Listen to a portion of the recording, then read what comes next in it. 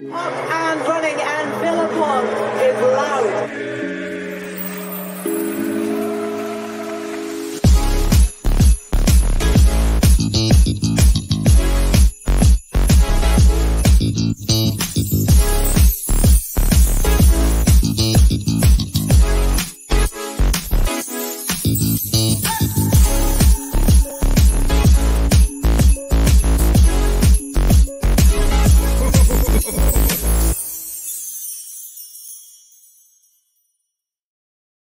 Hello and welcome to the Villa Park podcast. It's me, Rich, and I'm back with another quick video rounding up the transfer talk and transfer activity for Aston Villa over the last couple of days.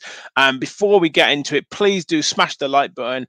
Get subscribing if you're new to the channel. We have surpassed 3,100 subscribers, so we're on the road now to 4,000 subscribers. And get involved in the comments. Help us continue to grow the channel that you have been so wonderful in supporting so far. So let's get into it.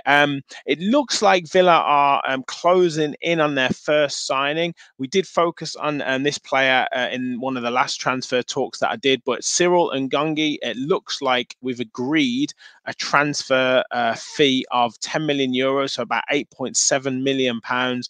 We're now on the brink of signing him. Plays for Hellas Verona at the moment, has featured 30 times this season, scoring 8 goals. Previous to that was at Groningen, where he scored 10 goals in 42 games. Began his career at Club Bruges, only featuring in the first team 4 times before going out on loan to PSV's reserve team, and then featured for other clubs in Holland, RKC Waalwijk, and as I say, Groningen, before moving to Serie A. So a player who's had quite a few moves in his young career, but does seem like he is a wanted man, and I believe Fiorentina also interested in him. The rumours were that Fiorentina could be the club that he was preferring, but maybe Monchi is working his magic and looking to get him into the side. I think he's featured for Belgium at all levels, from under 15s through to under 19s, and I think he's been called up to the under 21s as well. So a player who's highly rated. Whether he comes in and really challenges the first team remains to be seen, but has obviously been playing in Serie A, so has obviously got some ability. But you guys in the chat, let me know your thoughts on him as a player.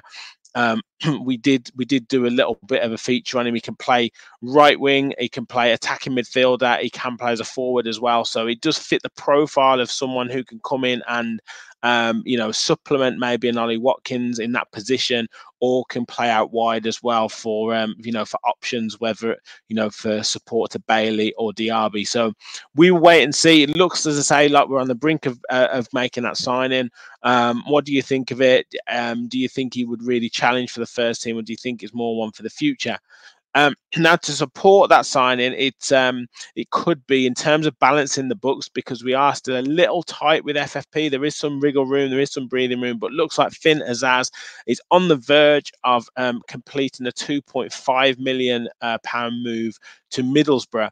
Obviously, Azaz has been on loan at Plymouth and has done very well this season so far, scoring 7 goals and assisting 5 goals as well. So it's had a really good start to the season, good first half of the season.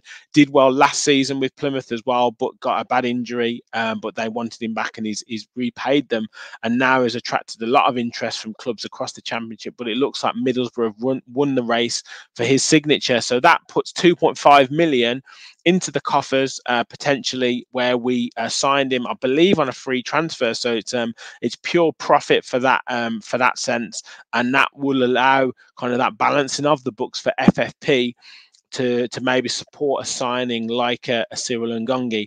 Azaz, obviously, look, is a very good player. Seems like an excellent Championship player, and Middlesbrough should be getting a really good player there. Maybe working with Aaron Danks as well as and rekindling that relationship might be something that they've maybe had a connection at Aston Villa. But yeah, and obviously Villa players have done well at Middlesbrough, particularly on loan. Cameron Archer, Aaron Ramsey. So there's a good club that they're going to, and maybe I don't know if he'll feature on Saturday against us if the deal's done in time. But as I say, good move for him. Good move for Villa, making money on another player, but I think maybe something that gives us a bit more wriggle room to maybe make some moves.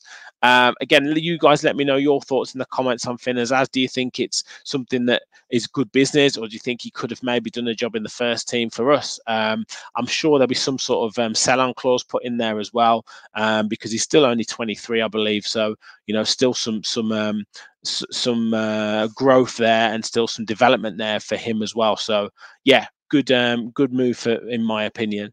Now, in terms of rumours, we really, according to all Villa fans, need a right back as an option to either surpass Matty Cash or at least put pressure on him. And the one that is most popular is Jeremy Frimpong of Bayer Leverkusen.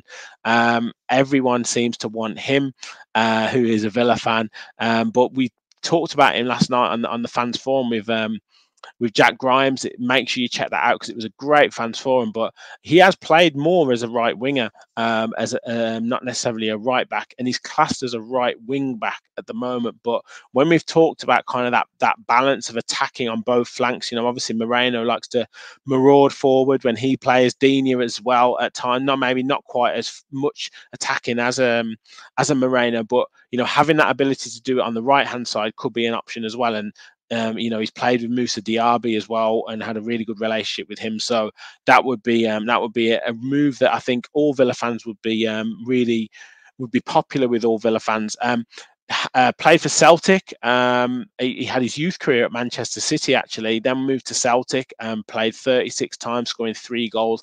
And then since 2021 has been at Bayer Leverkusen, 14 goals in 85 games, and has now a full cap with Holland. So very highly rated player. And if we look at his stats using SofaScore,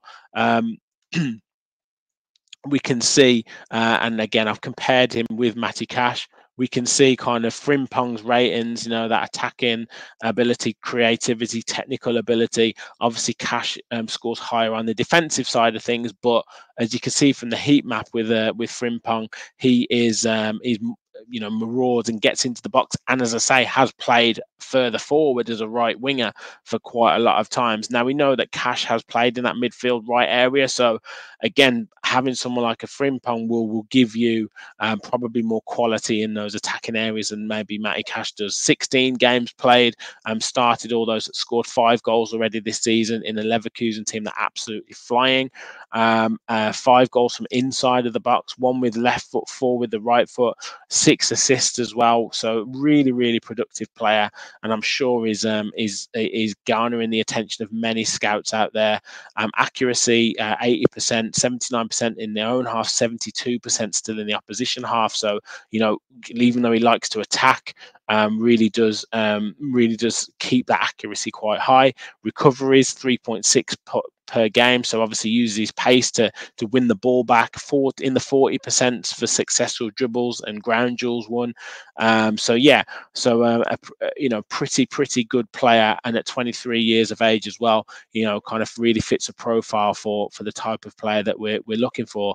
I'm pretty sure he won't be cheap though, so that is something to consider. Do we have the funds in place for FFP, or do we need to kind of move 1 or 2 other players on to get someone like Frimpong in? And are Leverkusen prepared to let him go in January? As I say, they're doing very well. So again, let me know your thoughts in the comments. And finally, our agent of chaos, as Jack Grimes labelled him, John Duran is garnering a lot of attention in Italy, and AC Milan look like they're very interested in taking him, whether that be on loan with an option to buy, whether that be a transfer fee, which I don't think they would be able to afford. We would want to recoup, a profit on the 20 million outlay that we've spent. But does it show that we're prepared to listen to offers for John Duran? They seem to like the profile of him. Is that agent talk in terms of Duran's agent trying to force Emery's hand to, you know, either commit to playing him more or telling him that he's part of his plans, or, you know, negotiating for a better deal? I'm not so sure, but yeah, it doesn't look like that rumor's going away. So there could be one or two clubs again interested in John Duran. For me, unless we're signing someone, or unless someone's coming in, I wouldn't want to let him go, because I think he can come on and change, you know, certain moments in games, as we saw with Burnley. But yeah, you know, is he a slight disruption to the camp? I'm not so sure around that. He seems like a good character, but yeah, is he a signing that Emery wants to keep hold of, or is he going to look to let him go out on loan, build up his maturity, get game time, and maybe come back, you know, a more developed player?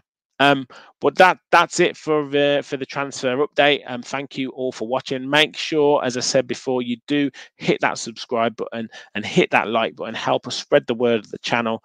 Get involved in the comments. Your thoughts on those players that are potentially joining Villa, players that are looking to leave Villa as well. You know, there's a number of players potentially going out on loan as well. Lamar Bogard maybe going out to Championship club on loan after Bristol Rovers. So, you know, we're looking at, you know, making one or two moves. And is the January window really hotting up? As I say, get your thoughts in the comments. Thank you all for watching. We'll be back later this week for match preview for Middlesbrough, FA Cup, match reactions, talking tactics, you name it, we've got it. So stick with the channel. And as always, remember, we all follow the Villa. Thanks, everyone.